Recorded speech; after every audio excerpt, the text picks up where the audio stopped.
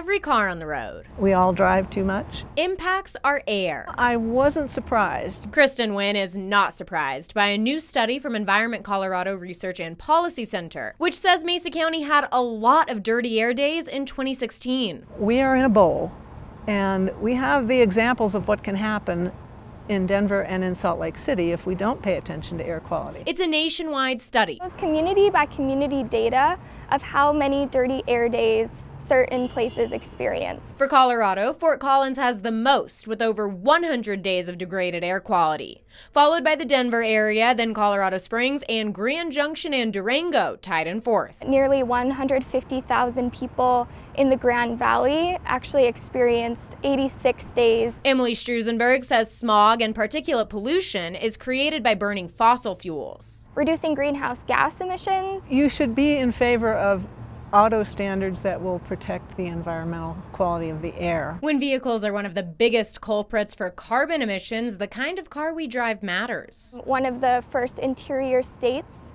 to begin the process of enforcing their own clean car standards. Governor Hickenlooper signed this executive order, and he hopes to reduce greenhouse gas emissions by 26% by the year 2025. Even one day with polluted air is too many. Deaths from heart attacks and strokes. And I already knew, because I have asthma, that the air quality was affecting me personally. The effects on our health are one reason Wynn and Strusenberg say this order is so important. You can't choose not to breathe.